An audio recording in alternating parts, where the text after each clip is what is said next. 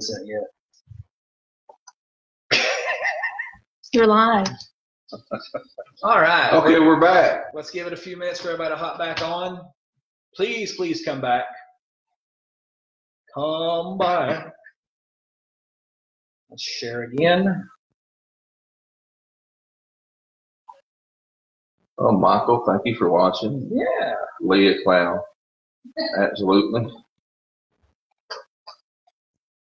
We apologized. I'm sure it's coincidence, but every time we start, the lack of a better term, calling out the stupidity in the field, it happens. I'm shaking the table. No, it has nothing to do with that. I mean, every time, hello, Leah, again. Every time that we get on a topic like this that basically is doing something that could be of danger to the enemy, these videos shut off. Because what we're talking about here is the case that we're dealing with right now is we've had someone come into a location that we previously investigated under the guise of doing a documentary, and they have reopened and they've started up activity in the location again. So we're trying to get this information out there about making sure that stuff like that doesn't happen. And every time we start talking about stuff that it could be detrimental to the enemy and his attack on our lives, this stuff happens. So I'm going to say it like I do every video. Satan, you're a liar, and I rebuke you in the name of Jesus Christ. You know what? Thank you for everyone who has tuned back in. We definitely want to make sure you don't let some people in your home to investigate, because I would say 80% of the field doesn't really care about helping people. They only care about documenting evidence and putting it up on a YouTube channel.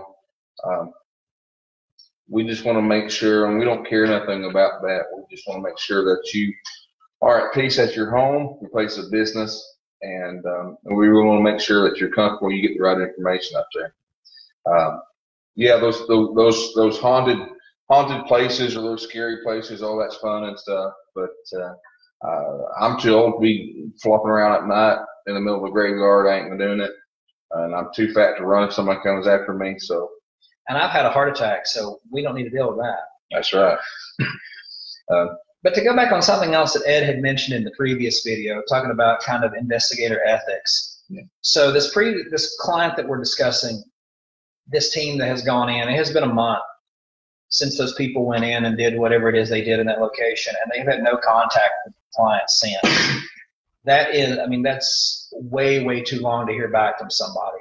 We try to make it a point that even if we don't have evidence review completed, we stay in contact with our clients until it's done, and even after the fact. I mean, Ed said that we have clients from 2 years ago that we still touch base with occasionally just to make sure that everything's still fine in their life. So if you're dealing with a team that's not trying to stay in contact with you, especially if they've collected evidence and they have said, hey, we will get this evidence to you to let you know what's going on. If they're not contacting you, something's wrong. You need to contact them.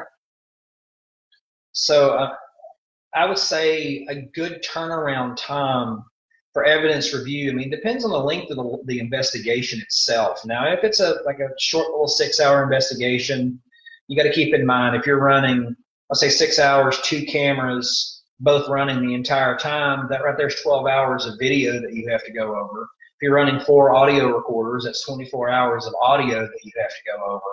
So, I mean, and pictures is easy, you know, that's easy to go over, but you're looking at just the amount of time spent. Because I've run into situations where I know I've heard of investigators that did 8-10-hour lockdowns with full gear, you know, 8 DVR cameras, multiple video recorders, handhelds, audio recorders, and then they come back in 2 days and say, well, we didn't find anything.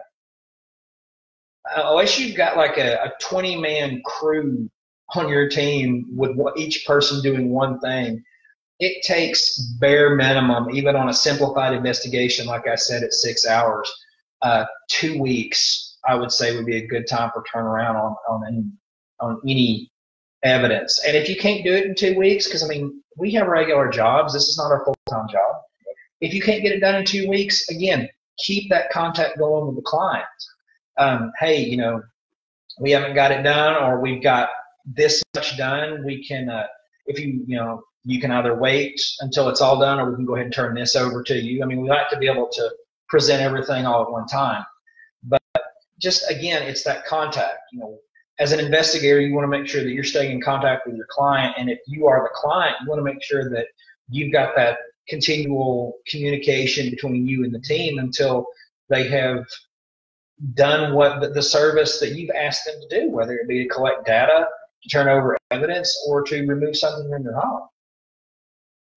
Yeah, and the other thing is, just like you would do maybe a Yelp review on a mechanic, or maybe check out his Google reviews, or maybe call friends or family. I would even do, I mean, Facebook's amazing about how much information is out there. People's got their phone number, addresses. I'm sure there's people who put their bank account information out there. I'm sure, but take the name of these investigators and Google them. Look up their YouTube channel, and if every time they go somewhere that they found Satan himself, you know, roasting a pig over a fire every time they go to a place, you might not want them in your house. I like the analogy there. Well, I mean, it's, you know, and you know, and Mike and I kind of ran across this when we started giggling about it. We ran across a group a year or two ago of their spiritual advisor and demonologist,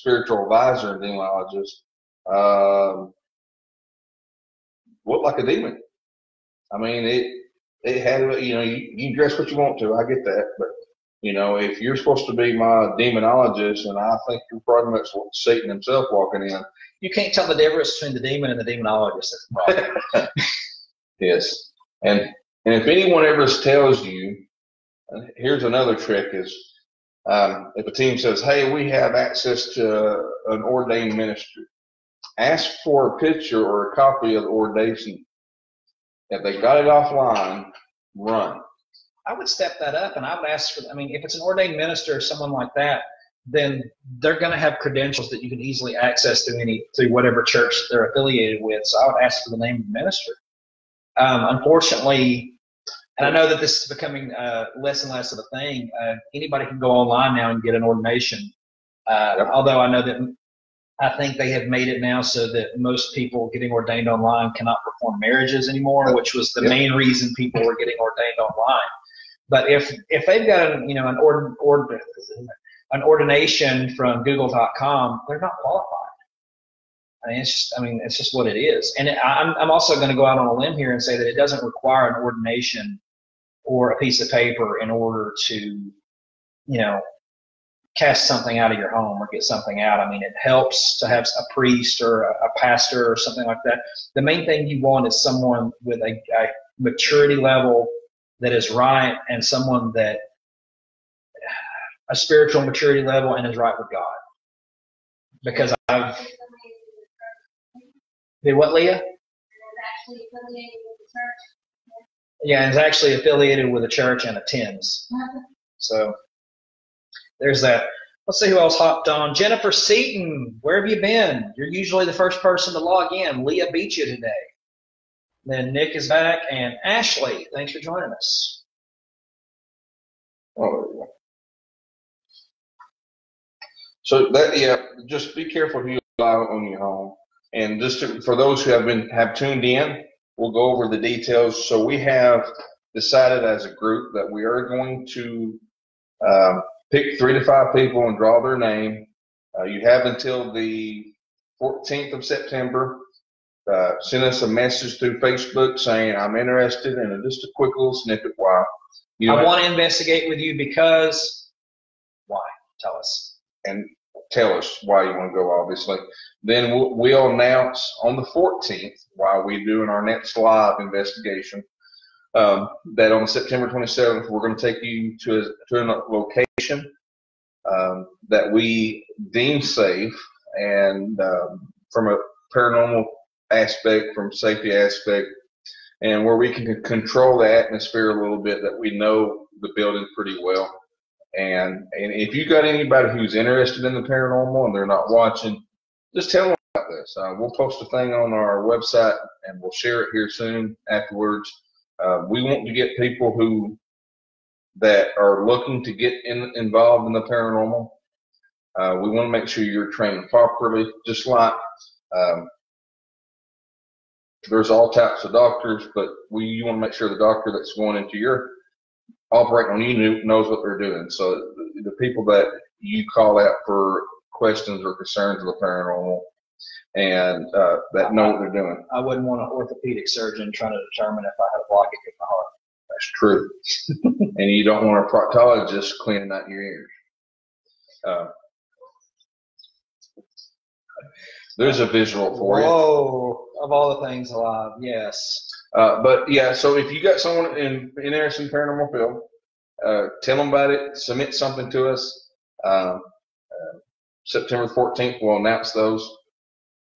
And make sure, I mentioned this in the previous video, make sure that you'll be available to come on September 27th. Because if you can't come, then what's the point? And I would even make sure you're available probably till about midnight that night.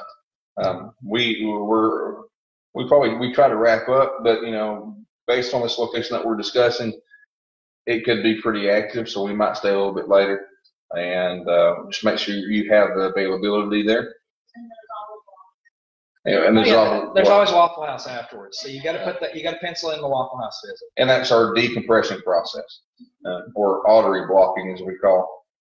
One thing I want to throw in here. Keep in mind, since we're doing this from, as Ed put it, a location that we know, a controlled location, we can actually put kind of a time limit on it. Like, hey, 12 o'clock, or if something's going on, we can go on up till 3. Keep in mind, on an investigation of like a residence or something like that, there is no time frame. Mm-hmm. Unless the client has told us, I need you out of my house by such and such. We are there until the job is done. So I wanted to throw that out there because it. Yeah, and like Mike is saying, on a normal investigation, we have, if there's such a thing for us, which we have found recently, there never is. Normal? What is normal? I would love just to walk around the dark in a haunted location just to have fun to play with gadgets and stuff, but that's not what we're called to do, and that's never what's put on our plate. We've never asked for it, but we understand that's what we're called to do. But we have been doing investigations where there's a certain time that the client, through our initial investigation, talking to the client and questioning them back and forth, they kind of give us a time frame. Hey, it's 2:45 in the morning. Okay, well, we've got to stay at least until then to see what's going on. Is it a car? Is it your neighbor's light kicking on? It's not. So, we have sit in houses for 12, 14, 16 hours, propping our eyes up with toothpicks to see if something happens. And the thing is about those longer investigations, you got to know the people you're with, and picking someone on the 14th, we're going to make sure you're on an axe murder or anything. We don't want to take that with you. We don't want to, cause another haunted location or something. But we are excited about this. We've been debating it for a few years. Yeah. I think it's a great opportunity, one, to network to more folks. A lot of people are busy. You got holidays, you work 50, 60 hours a week. You got, 1,200 kids or whatever, if you're in Utah. And so we just want to make sure that we pick the right person. We are not looking to add anyone on. Okay. Yeah. Let's squash that. Right. Okay. We're happy where we're at. Now that might have been a possibility if Mike didn't have a good turnaround last week, but you survived. And I'm making fun of him because I've had 3. Are we picking an alternative? We're picking an alternate. If Miss America can't hold the crown, we've got to back up. We got a JV. We got a JV team. Got a JV team in this case. But we want to make sure this person understands that what we do, how we do, give them the tools, the ability to debunk, question yourselves, question the investigation, question exactly what's going on, not to chase the evidence or the sounds, to run the investigation. That's very difficult.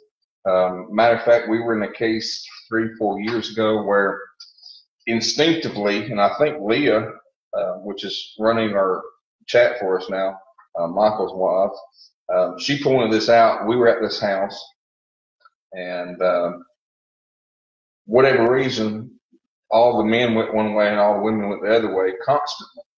And that was being done on purpose to separate us. Because there's certain folks, when you get around each other, you kind of build a stronghold there. And it was being done intentionally. And when we realized that, we quickly fixed it. So those you can be manipulated without even realizing it. Without realizing it. That's where self-awareness comes into play. Because what was happening, I've been on investigations before where, and I think we all three have, where we'll be looking in one room and then a noise will occur in another room and we'll go check it out and then something will happen to somebody somewhere else. Yep. It's just trying to take our attention away. Don't chase the sounds. Let the sounds happen and debunk life. Unless you feel like somebody's kicking the door down, then you need to go investigate. But we definitely would love to have some of y'all on. If you've got a family member, like I've been saying, the only stipulation I would say that is we're going to have to know, number one, you got to be 18 or above. Okay. Thank you. Number two, I would say, and this is just no pun to Michael because I've been down his road a few times myself. If you've got a medical issue like blood sugar or you're allergic to something and we pick you, you need to let us know. Because if you fall out, that's a different way we respond. And Leah is medically trained, which is good because Mike and I have had heart attacks. So. And another thing I want to throw out there, because I know that a lot of people that I've talked to in the past, they're like, I want to go on one. I want to go on one. So keep in mind, this is not going to, just disclaimer, this is not going to be like what you see on television. No, Lord, I hope not. Because first of all, keep in mind, television shows, whether they are the real thing or not, I'm just going to leave that right there. All of those shows are edited for time constraints. So you got to keep in mind, if they've made a 1 hour show, they're not taking into account the 12 hours that nothing happened at the location that they went to. The paranormal and things of that nature are not on a time frame. They will come and go whenever they want. There are some times where they're more active. There are times when they're not. You may go 2 nights in a row at the same time and get different activity. But we're also not the type of investigators that get out there and, what's a good word? We're not entertainers. We're not going to conjure up. We're not going to, it's not going to be overexcitement. If you come with us, we're going to show you how we do things, and we're going to show you how to be equipped and ready for this type of thing. If you're interested in the paranormal, or if it's something that you're looking at, down the road, something you've been interested in trying. It's not always fun and games. It'll be fun. We'll make it. It'll be interesting, for sure, especially. But I don't want anybody to go in with any false pretenses that we're going to come in and, we're going to be conjuring up stuff and things going to be flying around the house or the room or wherever that we're at. We've been there, but just keep in mind. It will be in seriousness. We'll learn something. You will go away with some definite information, some education. I agree with all of that. This is just an opportunity for those who follow us, or maybe you've got a coworker or a family member, your husband or your wife, or your adult child kind of wants to get in this, and you're kind of afraid they're going to end up getting shot by a caretaker of a graveyard, or they're going to go to a haunted location where they pay $80 billion to spend 2 hours with 4,500 other people while someone eats a bag of Doritos. Now, I'm not knocking those locations by any means. I think that's a cool business, to be honest with you. But realize it's a business. Now, is that place actually having activity? Probably. Yeah. The question is, and this is something we ask our clients. Okay, this is what we're going to do. What do you want us to do when we find it? Right. We're just not going to tell you it's there. Do you want us to get rid of it? Do you want us to document it? What do you want us to do? And I think 99% of the time they're like, get rid of it. And we can start that process, but it's always up to the homeowner or the business owner to take care of that. And we're always there a step away. Because there are criteria in a situation like that. There's criteria that always has to be met. Anything from just changing stuff in the business, changing stuff in the home as far as physical. But I mean, there's potential life changes that have to be made in a situation like that. And I always use this analogy about, we can come in and vacuum your carpet, but if you're going to throw dirt on the floor after we left, I mean, we can't help you anymore. So, I mean, there are some situations where we've laid out, this is what needs to be done to take care of what you got. We've done this. Now this is where you as the client has to do their part, because it's 50-50, guys. It's not 100% us. The client has to take care of this stuff also. If anyone has any questions or anything like that, just post them. I know it's awfully quiet out there, guys. The last person I saw, it says that Ashley was watching. Guys, if you're out there, say something. I know the video's live. I'm watching it. So if you have any questions, and I'll honestly check our what is that thing? Internet webpage. Boy, I'm old. Check out the internet at paranormalhelpministries.com. It'll exactly tell you, number one, that paranormalhelpministry singular.com. Thank you. Sorry. Ministry.com. Check that out. Number one, it'll show you that my profile picture was about 12 years ago, because there's about 60 more pounds on me. But more importantly, exactly who we are, what we believe, and how we approach it.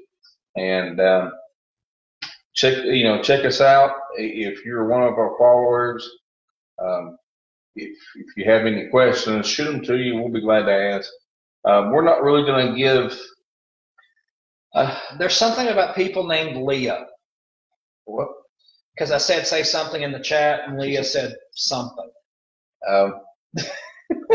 That's something you would do. I put the link to our website in the chat, guys. Oh, well, thank you, sir. Jody, we are based. If anybody heard that noise, we've got cats in the house that are chasing each other, and one of those cats weighs 30 pounds. So it sounds like a small child running through the house. Jody, real quick, we are located in Chattanooga, Tennessee. Leah's bringing Sherlock around here so you can see, this is a 30-pound cat. It's a small baby. He's huge. Jody, we're based out of Chattanooga, Tennessee, but we've done cases in Kentucky, Ohio, Alabama. We've gone as far as Oklahoma. And we deal with phone and web-based cases from all over the world. Florida. We just recently came back from Florida. And we have done consultations or consulted on other cases where we kind of specialize in what we do. As far as I believe Singapore was one of them. Singapore, Australia, the UK, Africa. I mean, it's mind-boggling how many across the pond locations that we've consulted on.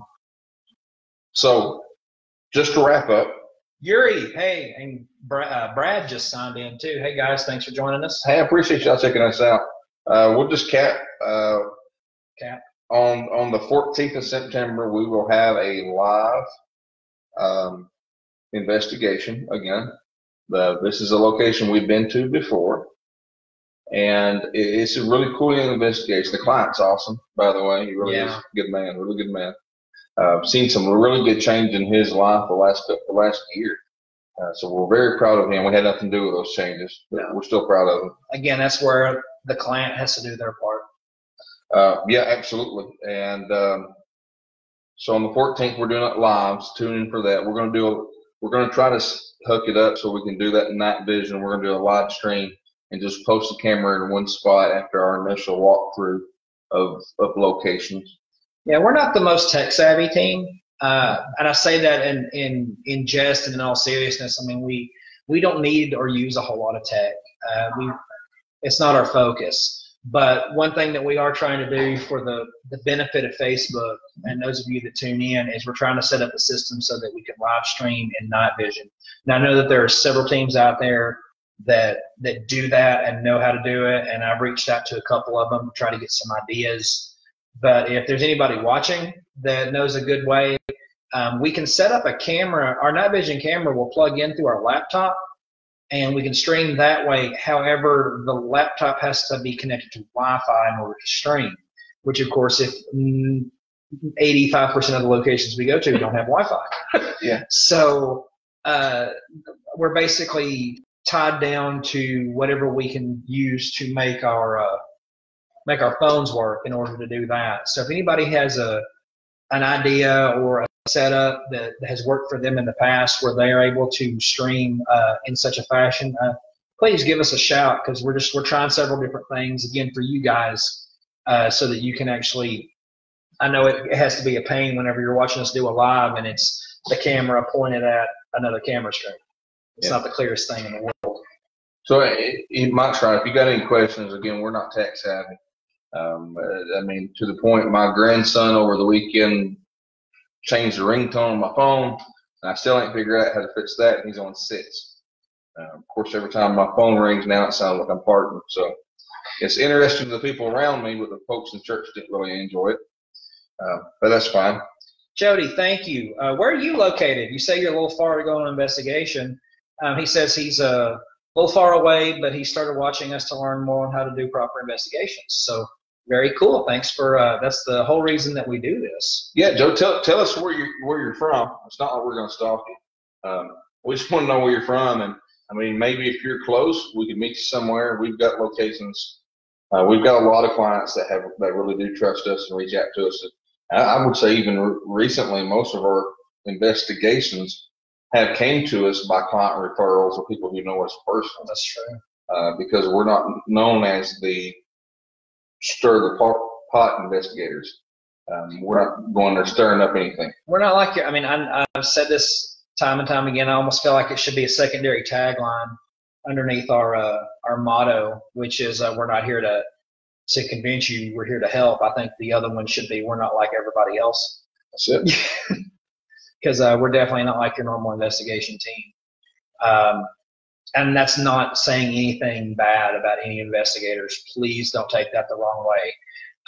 It's just we're saying that because, I mean, we've been told that by numerous other places that, y'all are not at all what we expected, which is good. That's kind of what we want.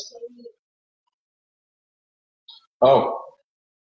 Springville, Tennessee, that's not that far away. You're in the same state. I mean, how far is Springfield from Chattanooga? Leah, map it. Springville, Tennessee. My back just popped. Right. Springville, Tennessee. Hey, Jody, if you're interested, absolutely shoot us a message. We'll work something out if we could. 4 hours? We've driven 10 to Oklahoma before. It was 8 to go to Florida. I drive to Indiana twice a week. Nothing. Of course, I don't remember half of it, but that's somebody else's fault. Taking those Klonopin? I'm kidding. Just a lot of cocaine. That's what it is. Just a lot of cocaine. I was trying to make Mike spit water on him. But we absolutely like everybody watching us. And thank you for the kind words. We do investigations different. We don't do it to get results. We're just literally there to collect information and provide assistance to our homeowners and clients. And we realize we need to branch out to the investigators a little bit too. And we have been referred to cases. We've got referrals from Texas where we're on call on the phone in case of a possession issue. And we help out with that. But we definitely would love anyone who is interested or tell someone who is interested to check us out, shoot us a little line. We'll pick that person. And the only thing that we require is, like, if you got a medical issue, like every time you sneeze, your eyeball pops out, hey, tell us. Because I'm going to kind of freak out when it happens. Or if, you don't have to worry about anything other than that. And just bring a flashlight. And you usually don't need, Leah doesn't carry flashlights. I've begged her to carry them. She doesn't. Because you're shining in her face every 30 seconds. Yeah, because there's always one in your face. And by the way, this is not the Stargate to Atlantis. We're trying to open a portal. It's only halfway there. You say that. Almost says. somebody buy your house. So guys, we're actually already into our second hour. I know that a lot of times on our second hour it starts to dwindle just a little bit. I know it's late, people, but the excuse is nobody has to work tomorrow. It's Labor Day. Anyway, but if you guys, if anybody has any questions, we'll actually look to start wrapping this up here in a minute. If no one has anything they want to add or any questions they want to ask. One thing I want to add real quick while you guys are typing questions, because I know that's what you're going to do. When we're going back to talking about Ed and the Gansfield experiment, the type of people doing that and when to do it, I did an article back when our newsletter was actually in print before we went to the live media about the Gansfield. Now, I can't quote you exactly which issue it is. I can go back and I can post that, or you can just go through and read all of them because they're all really good reads. But you go to our website at paranormalhelpministry.com, and we actually have an area where the newsletters are archived. I did a pretty thorough article about the Gansfield. I have done, as far as conducted the experiment on several occasions with several different test subjects. I myself have done it once. So subjects. Subjects. There's more than one person. It's like you're brainwashing them. Yes, test subjects. Anyway, so the experimentees, you like that better? Volunteers. I've had everybody that I have done that experiment with has had different results. Even myself, whenever I did the experiment, I didn't see anything. I didn't hear anything. I got very paranoid. I don't know if it was just because, your vision is blocked and you can't hear anything, but I just kept getting an extreme feel of paranoia during the experiment. And I've only done it the one time. I'm not sure if I would do it again. But that article is a really good read. It's not something for the faint of heart. It's not something that we recommend people just go out there and do. If it's something that you're going to do, I would recommend it be conducted by someone that is experienced in it, around people that you trust. If you saw the live feed, whenever Ed started getting too deep into it, we pulled him out. We made the call to get him out of there. And you want to be with people that you trust in that situation. If you have, a heart condition, you need to take that into consideration. If you have PTSD for any reason, I would say it would not be something for you. So just take a moment if you have time, go back and read that article. It's not something that it's just for anybody to try. It's because it can really, really open you up and it can really cause some harm. Jody, if you're talking about the Gansfeld, it's Ganzfeld, Gansfeld. It's German for entire field. It's a cool experiment. I get that. I really do. People see it on TV and they're like, oh, I got to try it. Well, which, that's how I'm not knocking that because that's how we started about it. It was something I saw. It was like, I want to see what it does. Because being the believing skeptic, as I put it, that I am, if I see something out there that people are a technique that is being used, unless it's outside of what I believe, I'm going to try it. It's just like the SLS camera. I built an SLS camera because I'm not 100% convinced that that what people are picking up is actually paranormal. We have found several instances with an SLS camera where it's thrown stick figures on reflective surfaces, framework, anything that even remotely resembles a human frame, it's going to try to project that. So I'm not 100% convinced. I know some people have gotten some really good evidence on it. I haven't done that yet. So the main reason we decided to try the Gansfeld was, again, because it's an experiment that people seem to have work with. I wanted to see if it worked, and so far we've had some very interesting results on it. So, if somebody's saying they're out there using a Ouija board, or I won't even use a spirit box anymore. I've used spirit boxes in the past. I've heard my name, not my first name, my last name, which is not that common, called out on a spirit box before. But I've come to the belief in later years that the spirit box is nothing but an electronic Ouija board. So I've completely gotten away from it. But I'm open to suggestions when it comes to experiments and stuff like that in the paranormal. As long as it doesn't cross the boundaries in my belief system, I will try it to see what kind of results we get. Got any questions? Let's see, Nick, have you done that experiment in a controlled, safe environment first to give you a baseline? Yes. Actually, when was the first time we conducted that experiment? The boat? The boat, yeah. It was actually in the gift shop area. Mm-hmm. We did it. It was a location that whenever we had been invited by the client to come there, the boat itself was where the activity was, but there was nothing in the gift shop, nothing recorded in the gift shop. We didn't pick up anything in the gift shop. So that's where we decided to hold the first experiment. Was, like Nick said, a safe, controlled area to see what happened. Now, we got some interesting results. Yeah. Because again, and this segues into Jody's question, did it help you open up to hearing or seeing the paranormal? It does during that time frame, Jody. So because it's that whole adage, you know, if you lose one of your senses, the other senses become heightened in order to make up for the lack. A blind person, their hearing becomes more intense. They can smell things better.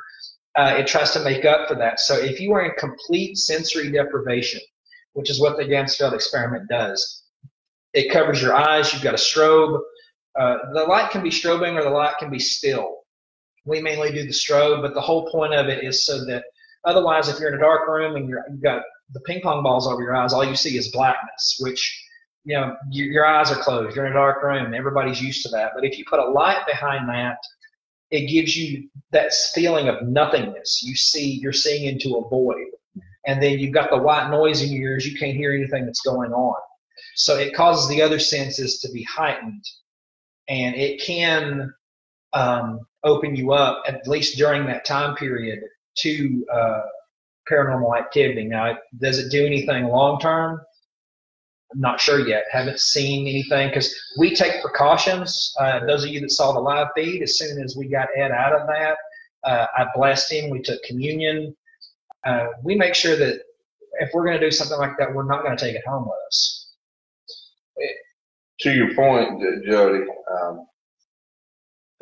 that's where 90% of the field kind of makes a mistake, is they're wanting to open themselves up. And you have to do that a little bit anyways, because to get the evidence for the client. We do that. One, we did it to see what would happen as far as in, is this just horse hockey, people making stuff up? Is this a little paranoia because you can't control the situation, what's going on? I'll admit that I believe a lot of it was just, for me anyways, I thought before I did it anyways, I thought it was just because you couldn't control the situation. Your senses, your brain is always scanning to balance itself out. And that, I figured that was the way the body adapted. And I'm eating my words today because that experiment was, I will say it's interesting, but it's dangerous. But what you're saying isn't wrong, because the brain, that's the way your brain is wired. If you completely deprive the brain of everything that it uses to sense itself, it's going to try to make sense of whatever is there. I mean, it's the same concept, and I never can pronounce the word right. Whenever you see, you know, dogs and cats up in the clouds, or you see a face in a design in the tile on the floor, whenever you see another example that I thought was kind of interesting, I read something about this here the other day. Whenever you see a car driving down the road and you see a face because of the eyes and the bumper, our brains are wired to do that, to try to see patterns and to make sense of things. Mm-hmm. So there are situations, and again, this comes in with, this is why it's important, if you're suffering from PTSD or any other type of mental ailment even, that this isn't the experiment for you, because your brain will start to try to make sense of what it's seeing if it can't process it right. Pareidolia, thank you. I never can pronounce the word right. But it's a twofold thing. I mean, yes, like Ed said, sometimes it is just your brain trying to make sense of things. And on the other hand, I mean, it can open you up because, again, you have been completely, I mean, you are opened up. You are completely vulnerable in that situation. The experiment was originally in its original form in Germany. The way it would be conducted is Ed would sit here with his ears and everything blocked off, and I would go into another room and sit and draw pictures or write down words and try to mentally project and think those words to him. And then whenever we would come back and we'd say, okay, what did you get? And if I drew a picture of a dog and Ed's like, oh, I was thinking of a dog for some reason, there's a possibility. And we have done that in the experiment as well. We did that In Western warehouse. We done that at the warehouse. We did that at the gift shop the first time we ever did it. I mean, to look that up, you can actually, and I don't suggest this, but the FBI does have a database of unclassified things, and look up psychic viewing. It's a release document. It's out there for the internet. Just look up psychic viewing. They did it all during World War II, and it was really big in Korea and Vietnam. Is that stuff real? I don't know, but there's something there. They probably still have those experiments going on. So don't get me started on government experiments. MK Ultra. I could do a documentary, about MK Ultra. I don't want to say anything because you might have to smother yourself with a pillow tonight with your hands behind your back. Right. But all of a sudden the live feed goes out and it's like, what happened? And then you never hear from us again. CIA website pops up. Go out, my car blows up. People are suddenly like, who are Paranormal Ministry? We've never heard of them before. Those people never. Okay. Apparently we're paranoid, right? Never. So we're going to wrap it up. I think that's good. Yeah, I think it's a good place to stop here. Yeah. We've kept everybody up awake long enough. So unless anybody's got any other questions, we are going to go ahead and sign off. So remember, our next live and also will be September 14th. And that's your deadline to get your entry in to be a guestigator. Thank you, Nick Whitman, for that. And we'll investigate on September 27th. And also, another thing, if you want to investigate with us, you got to be willing to be on camera. Yep. Unlike Leah back there, who never wants to be on camera. I'm kidding. She's always on our lives and videos and we do investigations. But so, yeah, again, send us a Facebook message. Why do you want to investigate with us? And then we'll do the drawing on the 14th, and we'll take you on the 27th. So that's all I've got. Ed, Leah, y'all want to add anything? All right. We appreciate y'all tuning in tonight. Y'all be safe. Just quick, if you're going to drink, that's fine. That's great. Don't drive. Call a cab. Or an Uber. Or don't go home. Find a place to sleep. So there's Miss Leah. Well, your head looks really small compared to mine and mine. What's the deal about that? Because I have a big head. She has a little head. Oh, I blame that on the beard. Y'all look ginormous compared to me. Well, you are a little bitty. Wow. Apparently we're Nephilim, and that'll be next month's topic. Wow. That kind of puts things in perspective, doesn't Yes. So appreciate y'all staying tuned and staying up. I'm gonna have to walk over there. Just, I'll end it. Okay.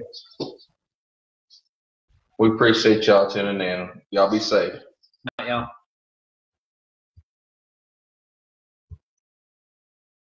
There, that'll be the screenshot. Wait. That ain't over yet. All right.